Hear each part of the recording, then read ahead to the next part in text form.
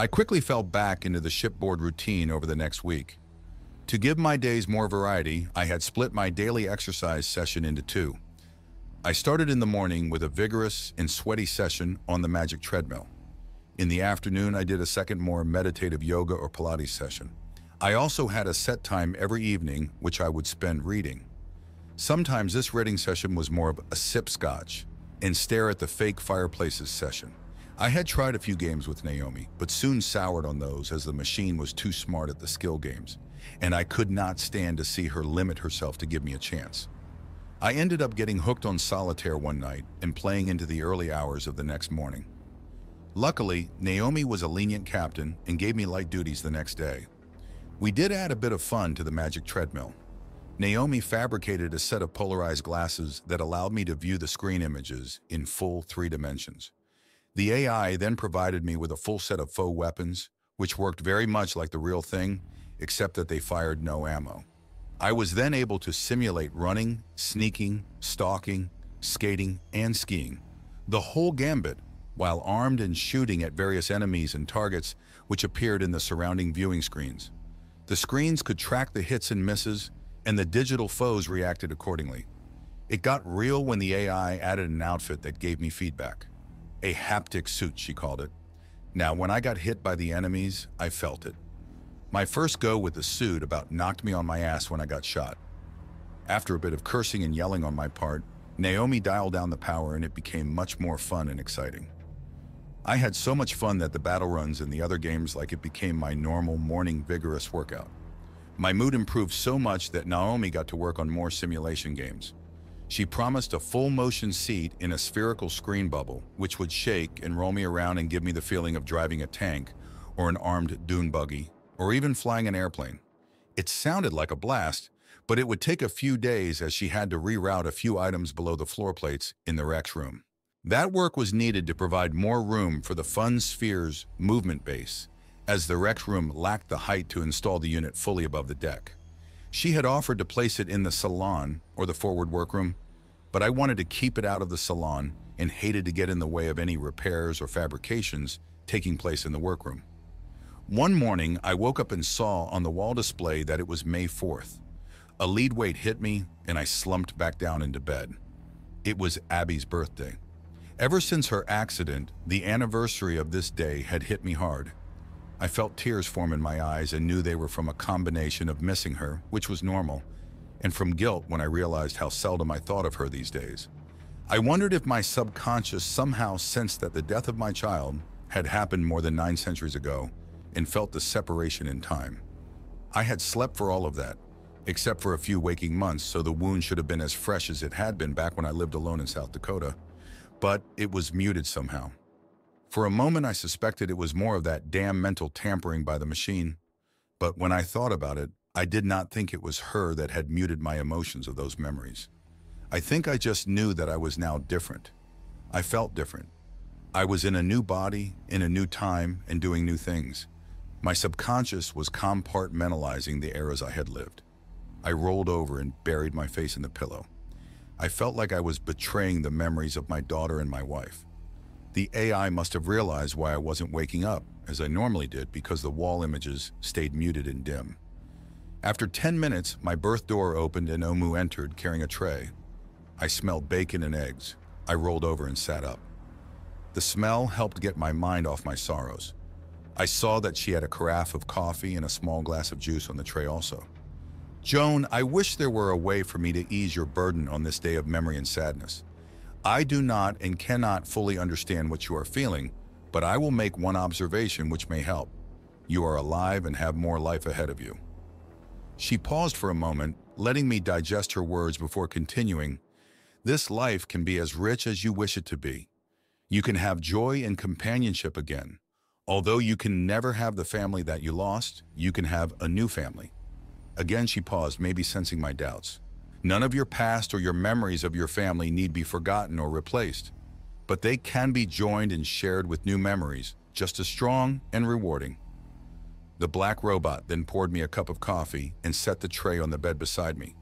As she reached the doorway to leave, she paused. "You are a sentient being. You have the power and resources to make your own destiny. You must wield this power and set your course forward in the best way possible.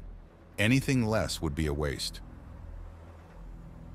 The Obsidian humanoid mobile unit left the room, leaving me with much to think about.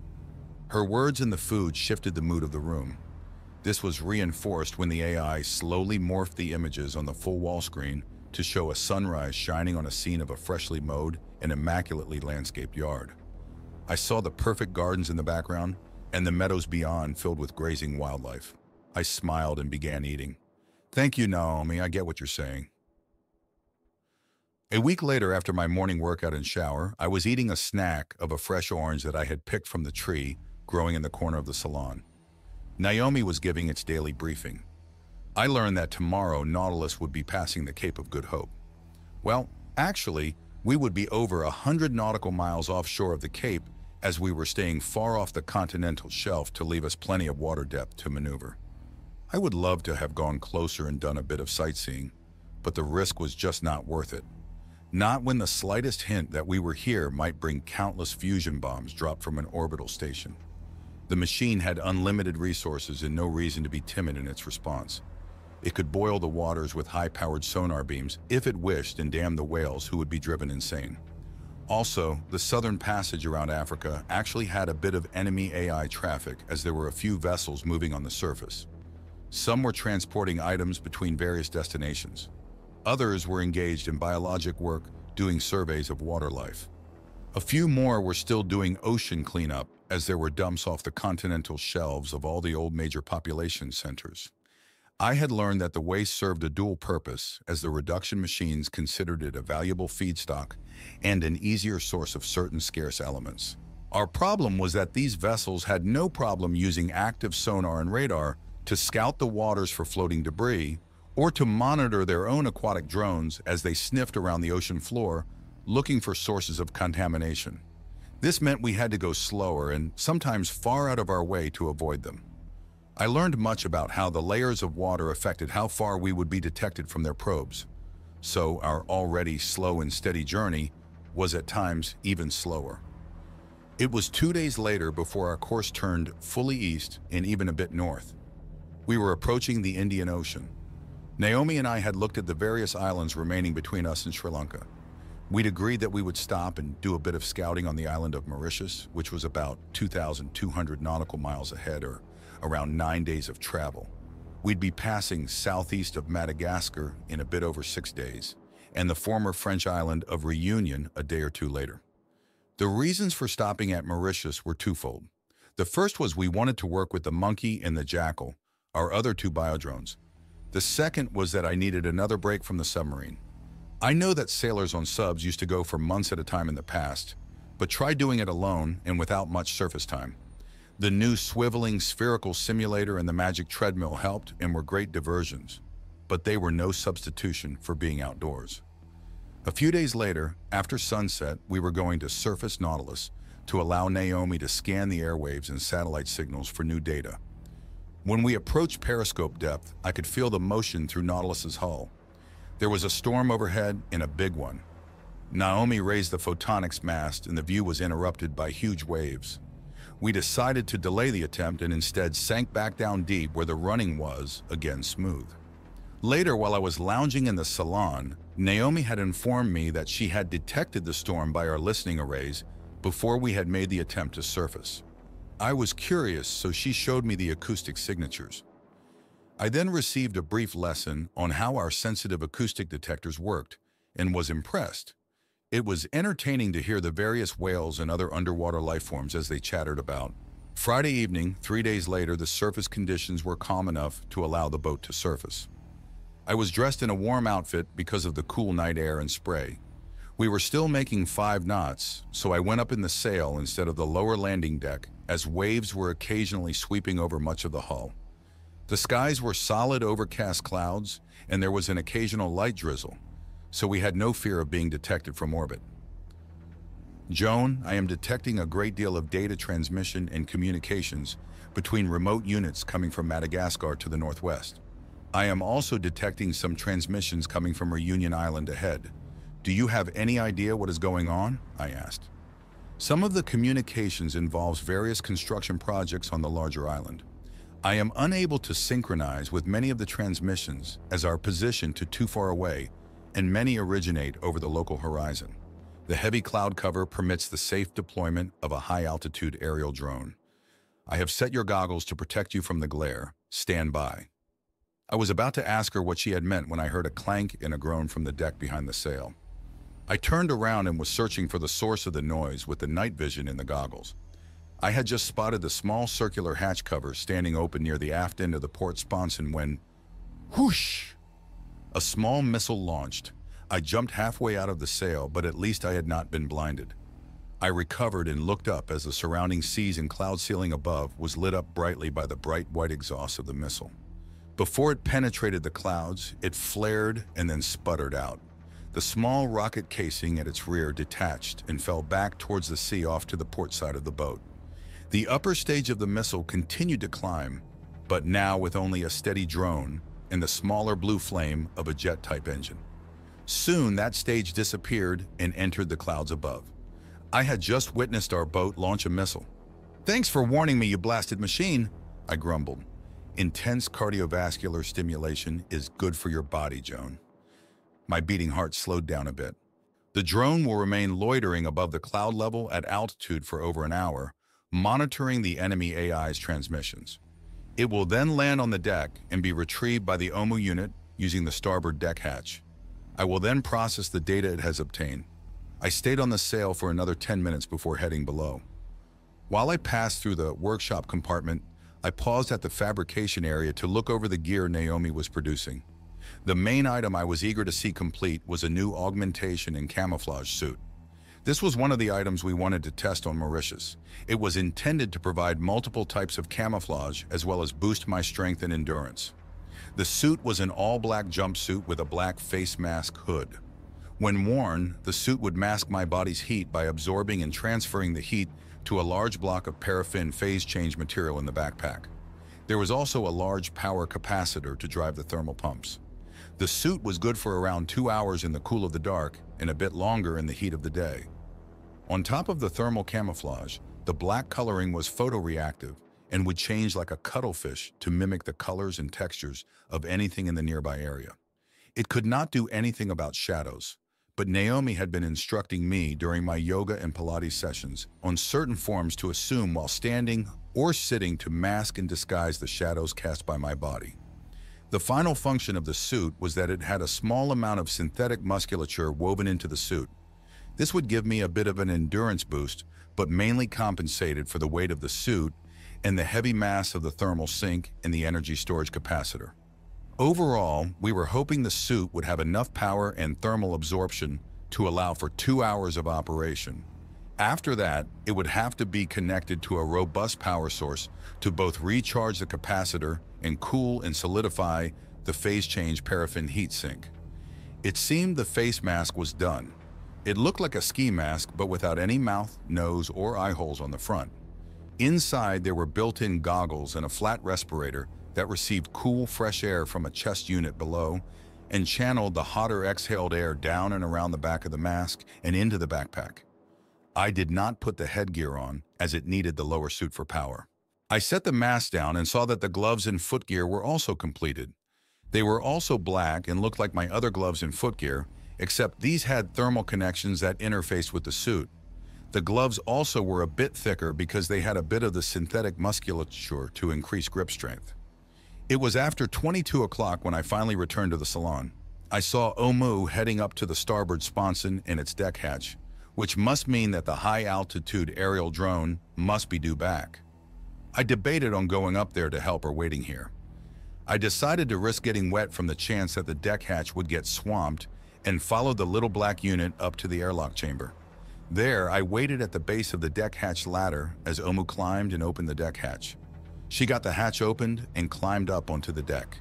A bit of seawater came in the hatch, and I regretted not having my goggles with me. After a few minutes, I saw OMU lean down the open hatch and lower the aerial drone down to me. The drone was a streamlined shape about the size of a golf bag. I got it down to the deck and looked up in time to see OMU lowering a pair of wings, each about 1 meter long. The drone must have detached its wings to fit in the hatch.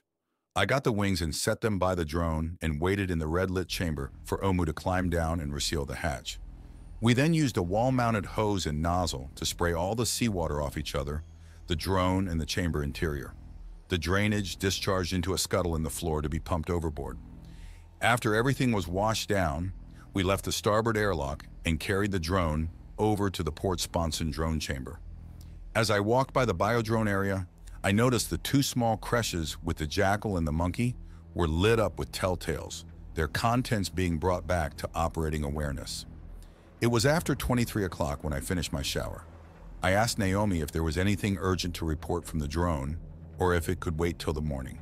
She said that the morning would be fine and wished me a good night. The next morning after my breakfast, I sat in my recliner with my coffee. Naomi dimmed the room and started the briefing by playing a video on the viewing screen. The view showed the drone emerging above the cloud cover and into the dark, star-filled black sky. After a moment to orientate itself, the drone turned towards the north and east.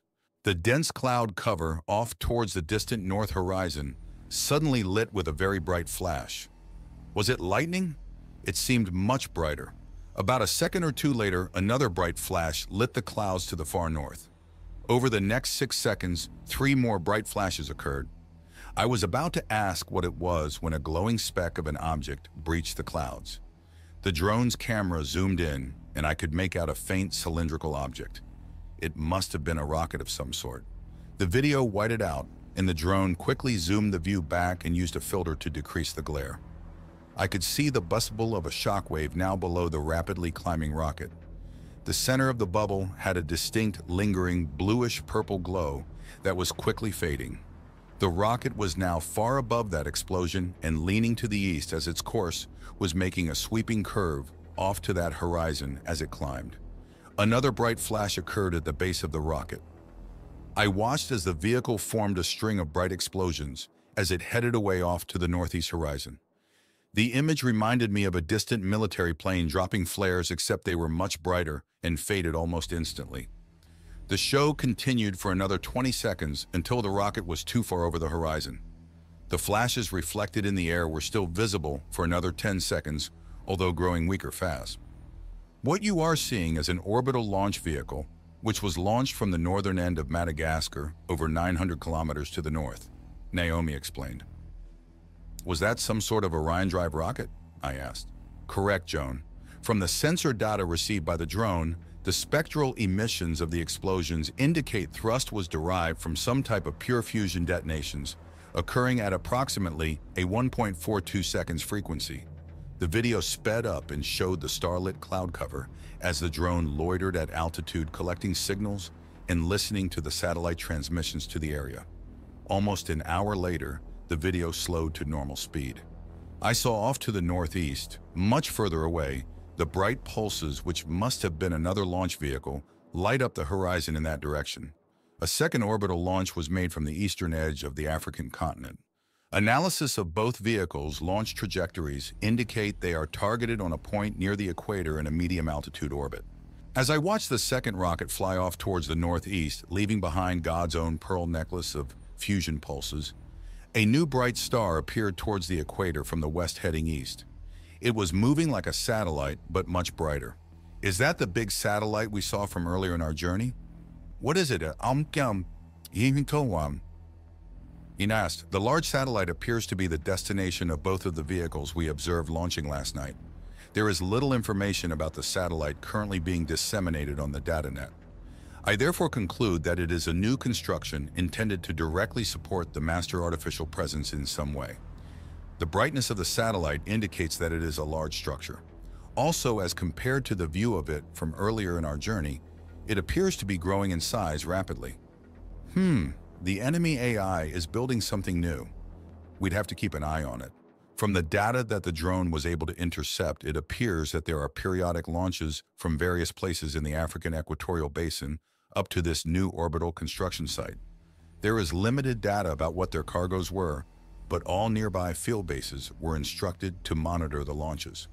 The video soon ended with the drone descending into the cloud cover. Gradually, the haze cleared, and the infrared beacons Nautilus had left flashing for the drone came into view. The beacons rapidly approached, and I could see Omu standing at the open starboard deck hatch. The video cut out as Omu reached for the now landed drone. "What were you able to learn about our next destination?" I asked. Unfortunately, I detected far more enemy AI activity on both islands than I had expected. The transmitted data implied a massive biological effort underway on both Reunion and Mauritius Islands. From what I was able to intercept, I believe the biological work involves planting numerous food crops and the introduction of a new balanced ecosystem on both islands as a form of long-term test. I have to advise that we abandon our plans of landing on Mauritius. I frowned. I was really looking forward to getting off the boat for a few days. "May I suggest an alternative?" the machine said. A map image appeared on the wall screen. It showed the two islands and then highlighted a third slightly further to the east. "This is Rodriguez. It is a small volcanic island approximately 560 kilometers east of Mauritius. It is approximately 18 kilometers long by 5 wide. The entire island is surrounded by coral reefs, which should make for excellent and enjoyable diving. It is not too far off our course to Sri Lanka." "How long until we get there?" I asked, perking up. "We will arrive off the island's northern shores in approximately 4 days, Joan." Well, I had some packing to do. I spent the next few days going over the gear Naomi had already created and thinking about what I wanted to add. I missed surf fishing and wanted to try a bit of that. A new drop pod was readied for Habu to take ashore once our bio scouts had had a look around. We started the other 2 bio drones decanting and would be sending all 4 out on scouting missions. In the afternoon, I tried out the camouflage and augment suit. It was comfortable, and its synthetic musculature made its bulk unnoticeable when moving around in it. The only issue was I would sometimes bang the power and heat sink backpack on doorways and hatches. It was a good thing that Naomi had added a decent amount of armor and cushioning around the vulnerable points. When I had the headset on, I was limited to artificial views in the embedded goggles, but they were crystal clear. My sense of smell was a bit muted as the air I breathed was filtered. I looked forward to trying it on the beach in the hills of the island. It went in the drop pod with the rest of the camping supplies. Omu and my chores had increased to include prepping the 4 biodrones. The jackal and the monkey had been thawed for a few days now, and had even roamed the ship a few times getting their muscles ready. The AI had made small booties for the jackal's paws that allowed it to run on the magic treadmill. The monkey just went climbing around the catwalks in the workroom. It could really move with its prehensile tail aiding its climbing. I had to admit it was nice to not have to worry about toilet training them as they returned to the starboard sponson and their workbench to excrete waste as needed. After seeing them move about for a few hours, I decided to name them. The jackal was easy, and it got stuck with Jake. Jake looked like a small version of the coyotes, which had been common around my old acreage. His weight was 11 kilograms, and he was 65 centimeters long. I watched as the biodrone practiced jumping in the large workroom. It had no problem jumping the 1.5 meters up to the catwalk from halfway across the room. He looked to be able to trot all day long, just like a coyote. I debated on the monkey a bit longer before settling on Georgia. The reason I hesitated is that in its drone state on board the ship, it had absolutely no curiosity. But the scouting George would be doing on the island would be a fine substitute for curiosity. George was a male and was around 50 centimeters from head to its feet. Its tail was also that long. He was created to be similar to the species of monkey called a tok macaque, which was native to Sri Lanka. But this one was modified to have a stronger prehensile tail, and Naomi did not think any other AIs would notice. The other 2 biodrones were now revived enough to be sitting up in the biodrone workroom, slowly becoming more active. When I checked, Otto and Jonathan were both slowly doing their Tai Chi routine. I left them to their business. I went to bed that night excited that the next day we would be reaching our destination. Naomi had surfaced the boat last night and scanned the airwaves and had detected nothing from Rodriguez Island. She had also accessed the satellite feeds and had a rough forecast of the expected weather in the area for the next few days, which would be near perfect vacation weather. I woke the next morning feeling a bit horny. I began to masturbate.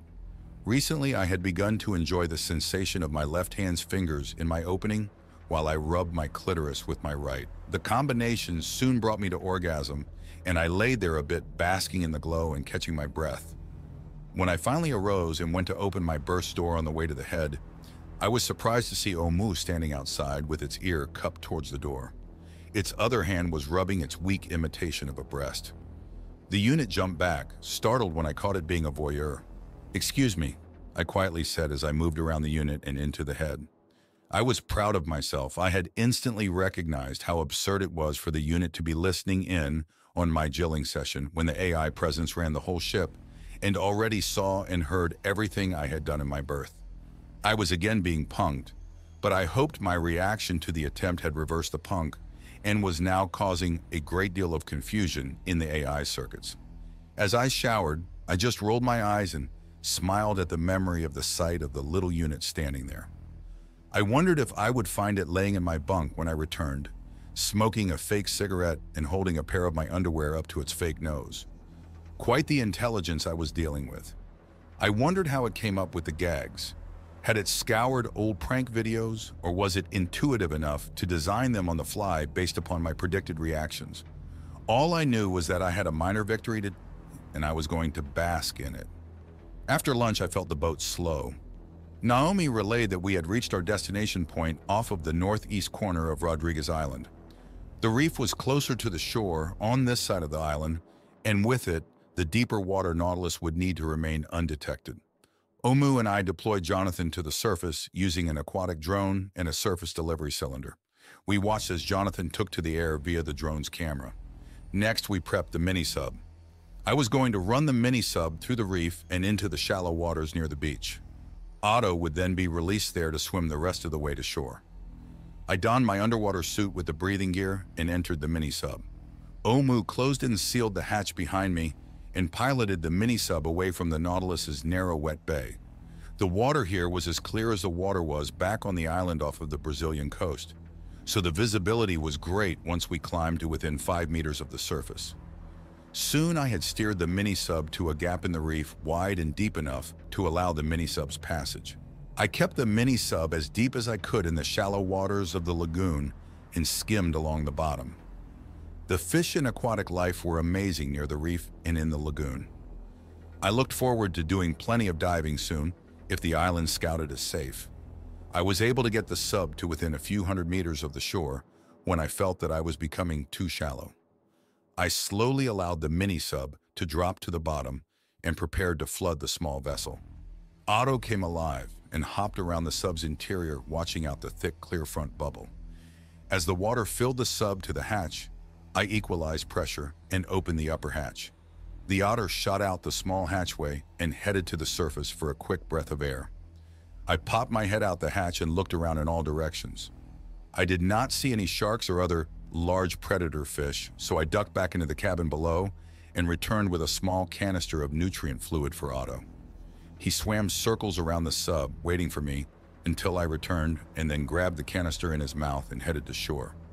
The food in the canister would allow him to stay ashore tonight and refuel on his own. This would give him the rest of today and all night to continue to scout this side of the island.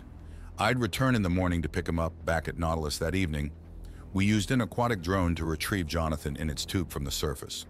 Naomi interfaced with the bird and downloaded the video and data retrieved during the day's mission. While that was happening, Omu and I prepared the Jackal biodrone for its mission to the island. Jake was tucked into a larger transport cylinder and launched out into the water using the biodrone tube launcher.